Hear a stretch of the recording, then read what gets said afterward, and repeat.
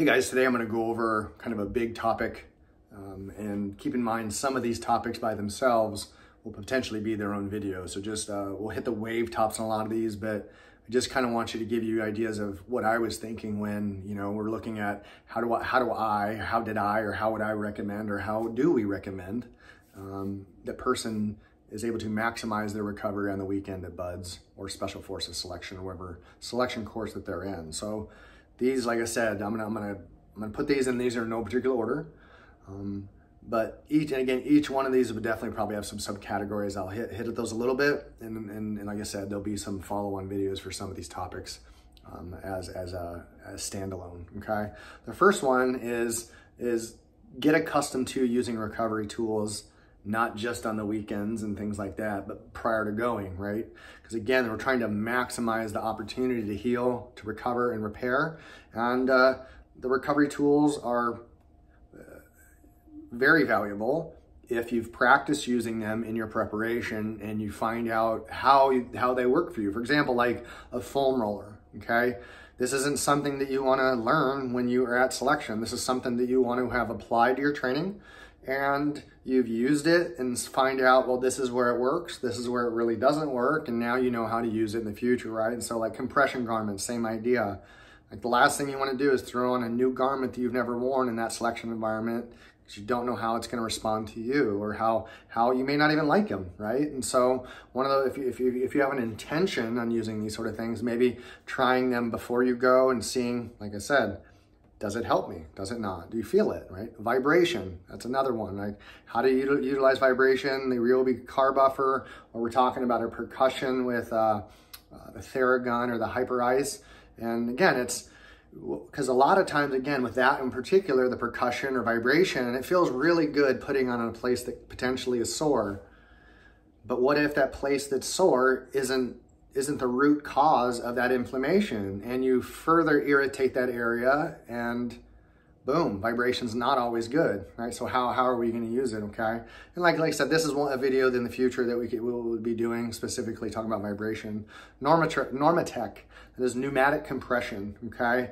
If I were to categorize some of the recovery tools as probably the most valuable for their cost, their value, I would say the Normatec is probably right in there for the most effective for its cost, right? There's a cost to it, but also the effectiveness at that cost is quite robust, okay? IR light, infrared light. There's a lot of spectrums of IR light, but again, a lot of those, we have a red light device that works exceptionally well. You can't get that technology necessarily in the United States without a prescription and things like that. So we had to go through physicians to find this particular red light, and we were able to get it out of Canada. So there's a lot of good red light. There's a lot of places where you can go sit into red light therapy. That's an option as well, of course, right? And the same thing with like the next option is a float tank. Not many people have a float tank in their house. But again, we're talking about a Normatec, right? The pneumatic compression. Then we're talking about float tanks or isolation tanks or sensory deprivation, or whatever you want to call them.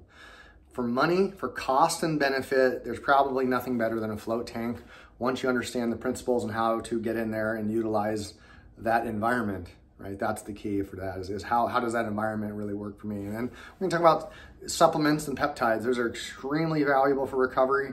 And sometimes there's usefulness, sometimes there's not. And then there's food alternatives, right? If you can't have supplements, what can you do? Well, you can have plenty of food, and there's alternatives, and that video will be coming too. Okay, maximizing your recoveries on the weekend for BUD/S. Again, we're gonna focus on anti-inflammation diet, okay? That's a whole other video. Like what foods do I want to eat more of? And what foods do I want to avoid that are gonna create a lot of systemic inflammation that we don't want. We don't want systemic inflammation from the food we eat, okay? And so we gotta understand what an anti-inflammatory diet looks like. And that's hugely valuable at BUD/S and Special Forces selection. Again, work on mobility. Here's another one, working on mobility, because when you're at selection, it's not a time to be working on strength, power, speed, endurance, any of that stuff, right? Or muscle growth. You're not gonna be doing that, right? But we wanna be able to maintain the tissues of our joints, especially our tendons and our ligaments. And so the mobility side is really to continue to be able to handle those workloads And by bringing blood flow to the area, by working specifically on mobility and movements based on what you need, okay? And so that's a really big one. And that's on the weekends, right? Like it's not this intensive stretching. You're not gonna be doing hot yoga, nothing like that. But again, we need to communicate to the tendons and ligaments who just spent the last week or 2 weeks or 5 weeks, wherever you're at in selection, getting the butt kicked out of it, okay? So the next one is sleep and hydration are a priority. And there's kind of a few things of this, okay? And what we see most commonly is when people show up to selection, the first thing that happens is they get stressed out. When a person gets really stressed out, one of the first things that happens is there's a loss of appetite. And there tends to be sometimes a loss of that appetite for hydration even, right? That's a very, and when we start getting loss of appetite and lack of desire for hydration in these high stress places, that really, really, really puts us in a bad place of not being able to get out of that debt or that deficit, okay? And so when it comes to sleep and hydration, that's the thing too, is these things need to be practiced prior to coming within your training, because if all of a sudden you just show up and be like, I have all this inherent information on how to train, I've never applied it, and now I'm gonna apply it when I'm at selection, it's the same sort of thing of like, you don't go run your first marathon without having broken in your shoes, you know? So that's a big thing, okay? This is where this goes into sleep and hydration and things, believe it or not too, is like there needs to be some sort of breath, meditation, or prayer practice, right? And why is that? Okay, first, we're talking about SIPE, is a really, really common respiratory issue, and breathing, specific ways of breathing in a specific location will pretty much eliminate SIPE from happening, or if it does happen, the fastest way to get rid of SIPE is this way, okay? And so, and a lot of it too is just because that time you need to be carving out for yourself to recover, not just physically, there has to be some emotional, so that's, whether it's through the spiritual, whatever it is there's a place where you need to be able to be still, okay? And it's a way to turn the brain off from all the seriousness of the selection that is really there, right? It's a time to put away all the noise, okay, and really take care of yourself. And so I think that whatever form that comes for you, whether, like I said, prayer, meditation, or just carving out time to work on your breathing, I think that those are super important. And it was a super valuable place for me in selection to be able to be still, right? And I really encourage people to have that ability, okay? Relaxing massages while you're at buds. Again, not deep tissue, okay? Deep tissue massages, when you're in those very chronically overtrained environments, will very likely create more overtraining, believe it or not, okay? And so if you're gonna do a massage, we wanna say, hey, we want one that's gonna really increase blood flow and can relax me, not stress out my tissue, okay? And that's why the float's probably the best. Float is, if you can learn how to do that, that will completely almost eliminate your need to do some of these other ancillary things. And using a float tank while you're at selection is amazing. Like I said before, and then you're dealing with an IR sauna, right? We can do IR light. Right? A lot of places have these all-in-one places. A lot of places have hypobaric chambers with float tanks, with red light therapy, and even acupuncture.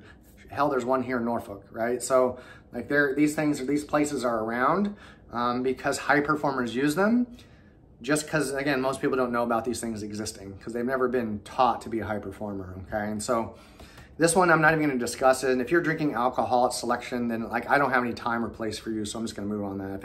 If you feel like there needs to be more alcoholics in the teams, awesome. I don't think that we need any more. We've got plenty. So alcohol, just whatever. This is a big one for me. You need to get off base. Get off base. You need to create and maintain civilian social interactions. Like not with the military. I'd say, yes, you're gonna have friends in the military. Those are the guys you went through selection with, right? I really encourage you guys to have friends outside of the military, specifically civilians. We in the military need different perspectives, and all we ever hear is the military perspective. That's not a place you want to be, honestly. We need some diversity in thought, and you need to have other friends, and that's my suggestion, okay? Because you guys are going to be in a soup bowl, right? You are completely in your own little bubble, and it's extreme, okay? There's a part of that extreme bubble that brings safety and security, but from a social standpoint, it creates a lot of problems, the way I see, right? We need to get friends outside of our military that keep you and that keep me in check, right? And I think that that's super important, okay? In the same way that our military, like we kind of keep our civilian friends in check in their own way, right? And I think that relationship is super important, okay? Because I think the reality is your family, your mom, dad, brothers and sisters, if they're civilians, it's nice to have friends that are probably likely have some of the same thoughts, concerns, and fears that your family and friends might have, right? And it's, for me, I didn't talk to my family about some of the things, right? Because it was my way of protecting them.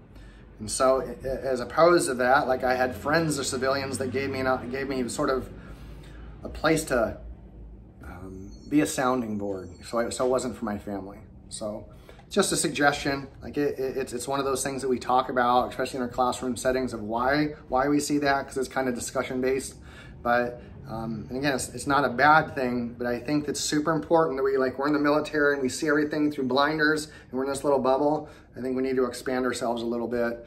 And I think having friends that are civilians is probably one of the best ways to do that. So do these things, guys, and I think your selection will be it'll be a better experience for you. And I think that's the idea, is we want to have these experiences that we can get through, and we've learned a ton, so we can share with others that are going to follow in our footsteps behind us.